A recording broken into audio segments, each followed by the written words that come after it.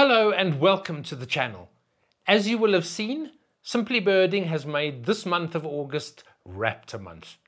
Now, before we launch into this first of our series of RD videos on raptors, I would like to ask you to subscribe to the channel, hit the notification bell, and you will be notified the moment our next video lands. And there's going to be a series of them over the course of August focusing on raptors. And we're going to take you from the first steps of separating your raptors into families, and by the end of the month we're going to tackle large brown eagle identification. But getting back to Raptor Month, first off, books. What books are available to help take your raptor ID to the next level? Obviously there's a range of field guides for Southern Africa already. I'm not going to mention any particular one because I don't want to specifically be endorsing one field guide over another. They all deal with our raptors equally well. But there are a lot of specialized books that can take your knowledge to the next level. Some of them are out of print, some of them still in print, but essentially you're going to have to look for some of these, and a lot of them are overseas books, and Amazon's a very good source. So, first off, there is Dick Forsman's book, The Raptors of Europe and the Middle East. And he really is considered one of the world's authorities on raptors. I can highly recommend that book. Then Collins also has a very specialized book, the Collins Birds of Prey. Both these books are highly recommended, particularly when dealing with the less regularly seen migratory raptors when you're confronted with a tricky identification. In addition to that, there is the Sassil Birds of Prey by Alan and Meg Kemp, a very good book.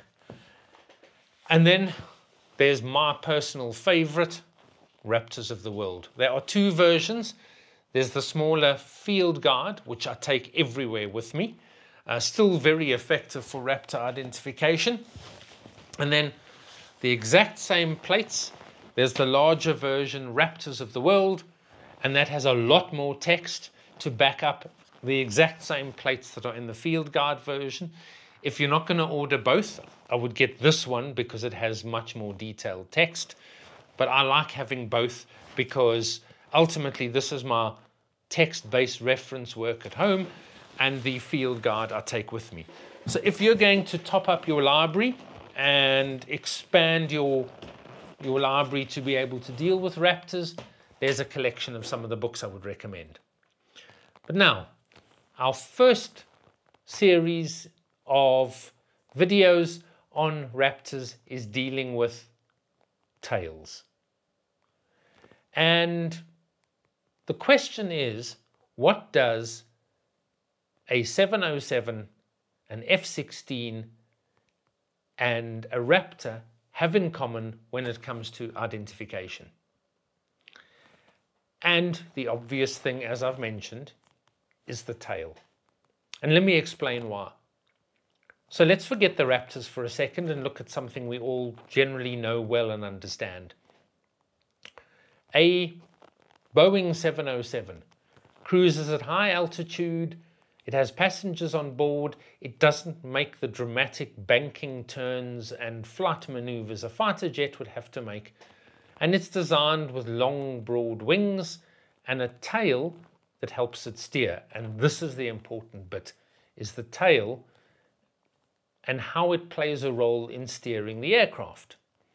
If you look at an F-16, the wings are a lot shorter, and the tail in relation to the wings is a different size, allowing an F-16 to make rapid banking movements. And the same comes into play with raptors. Now, what you need to understand here is that that tail length, like you have passenger airliners and you have fighter jets, the different families of raptors have different tail structures based on where they fly, how they fly, and the sort of prey they're after. So let's take the large raptors. You've got eagles, you've got vultures, you've got a lot of the soaring birds. They don't need to make dramatic banking turns. And again, it's the tail that really drives the turning. So they tend to have short tails. There's no need to carry a long tail with a lot of drag if you're never going to need to use it to steer excessively and very fast. So again, the large soaring birds have shorter tails, and often these tails are at rest at most as long as the wings, in some cases the wings extend beyond the tail. Then you get to some of the birds like sparrowhawks and goshawks. They hunt in woodland. And if you think about the process of hunting in woodland, you need to chase after birds darting through trees. And I'm sure when you've seen sparrowhawks or goshawks flying away in woodland, they make quite dramatic turns moving in between the trees. Because of this, they require a long tail. And the tail on these birds is often significantly longer and extends well past the wing when the bird is at rest. So how does this play a factor in RD? Well, I mean, obviously the sparrowhawks and goshawks in full adult plumage tend to be fairly obvious. But let's take something trickier. And people often debate on RD discussions, particularly with a certain juvenile bird. Is it a juvenile African harrier hawk or is it a juvenile black sparrowhawk? Now straight away there, eagle, sparrowhawk in the same debate. Let's go back and think about the tail. A hawk eagle, what does it do? It takes off from the tops of trees, it soars around looking for its prey, it doesn't hunt in dense woodland. As a result, it's got a shorter tail.